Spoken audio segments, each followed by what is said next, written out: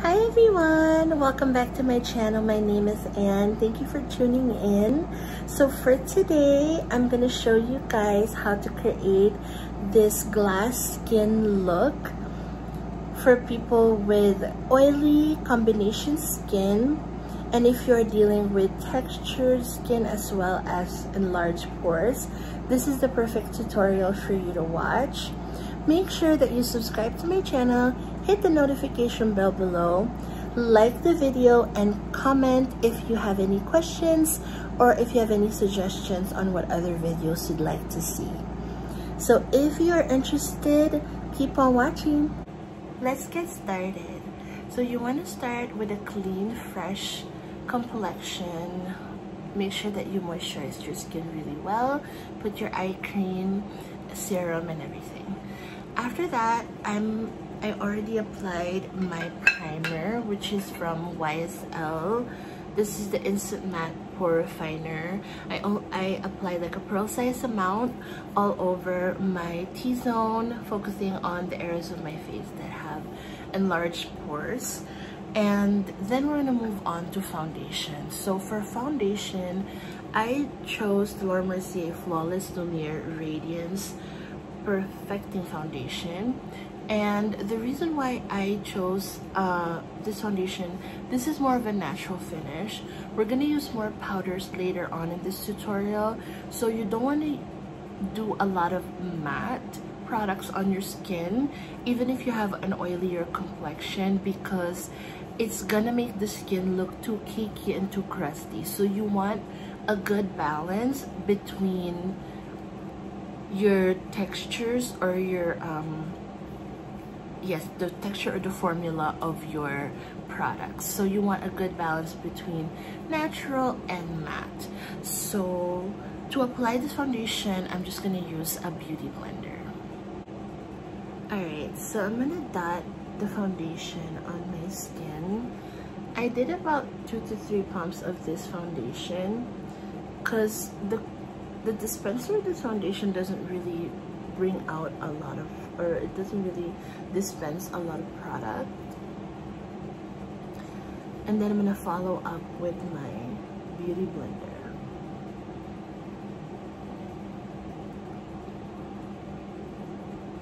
So most of the product I concentrated on the center of my face, and then I work my way out.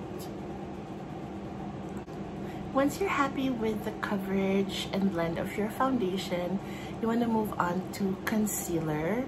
So the foundation that I did use has medium coverage, so it was able to cover pretty much most of my blemishes and most of the areas of my face that I want more blurred out.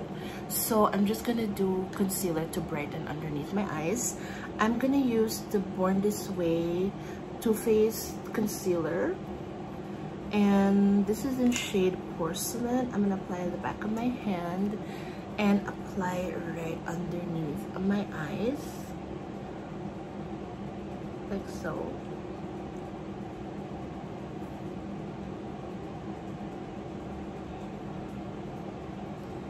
And then I'm gonna blend that out with a beauty blender. So I did add a little bit of concealer on the corners of my mouth and also on my forehead, just to brighten those areas a little bit. Before I move on to my powders, I wanna apply a hydrating mist on my skin. This is the Algenist Splash hydrating mist. So I'm just gonna spray that all over my face. And then I'm gonna fan it with my fan right here. So what we're gonna do is we're gonna actually sandwich the setting spray, the hydrating setting spray. It has to be a hydrating one. So we have to sandwich that in between our powders, foundation, bronzers, and such, so that all the powders that we applied will melt on the skin. I'm gonna set my face with the Charlotte Tilbury Airbrush Flawless Finish powder. My shade is medium. I'm gonna use this Jaclyn Hill powder brush. So this is a dense brush, so that it will pick up just the right amount of product.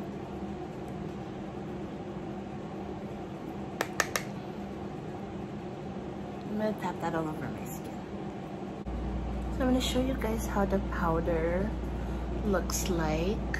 So as you can see, you can still see a natural radiance from my skin, but we did set the whole face with powder.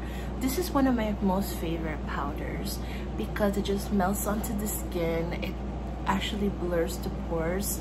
It doesn't accentuate any fine lines if you do have any, and it's really good for just buffing the skin and make it look creamy and even toned. It only comes with 3 colors, but they do suit most skin types. And if you would like to use this product, you want to use a brush that is just fluffy enough, like the Jaclyn Hill that I used earlier, so that you are just picking up the right amount of product and you're not overly applying it. So after this, we're gonna set the face with the hydrating mist again, and then I'm gonna let that dry with my fan. Now for my favorite part, we're gonna use the Becca Be a Light palette, and this is in the shade light to medium. This is one of my favorite products to use to achieve a glass skin look for oilier skin types. So I'm gonna first start off by applying this under eye brightener right here on this side.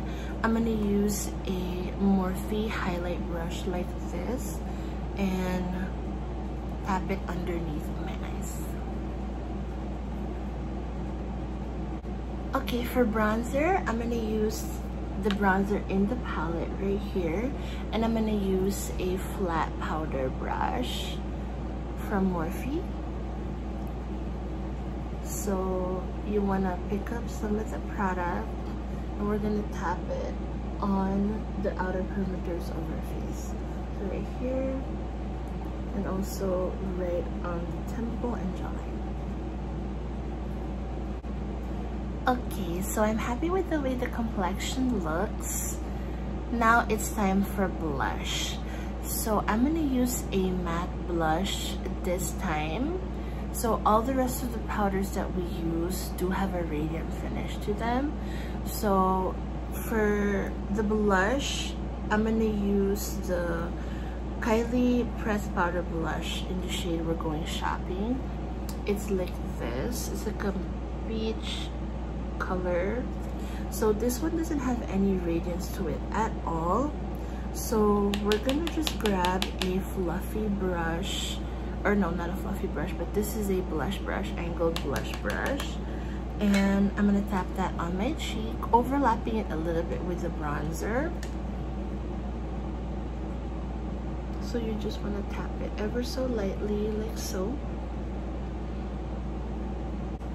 Alrighty, so once we're done with the blush, we're gonna apply this blush topper right here.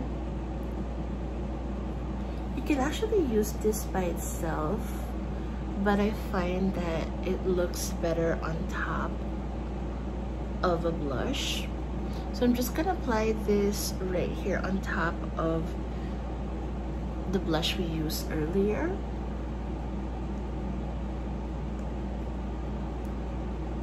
So. Okay, so we're gonna mist the face again.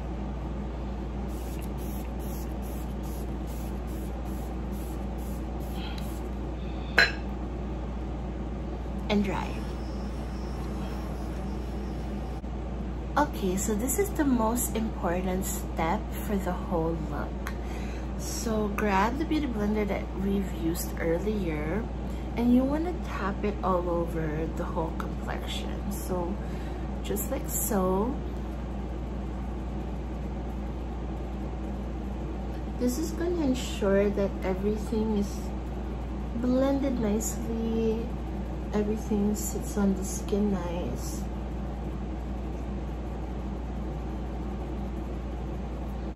Okay, once we're done with that, you want to grab a small brush that's like a highlight brush. This is from Inglot. This is the number 4SS brush. So this brush, you want to use that to apply this shade, this product right here. Now this product is the Blur product. Yes, they call it the Blur powder. So the Blur powder, we're gonna apply it all over the skin. And grab some of that, and then I'm gonna start right here on the jawline, working my way up.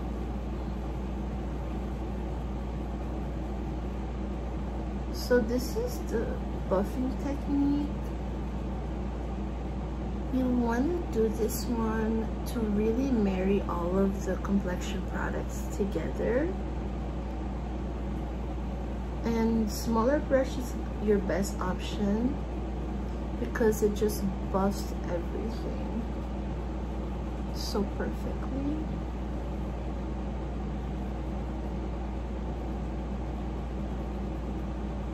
And you can see that after doing this, you will definitely notice that all of your bronzers, blushes that you use just blends nicer, looks smoother.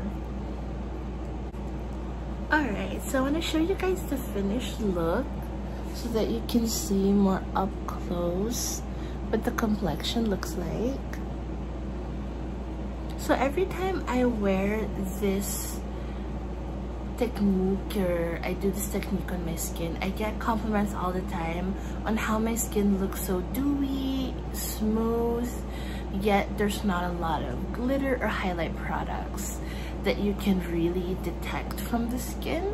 So using products that are radiant, more natural finish definitely does the trick.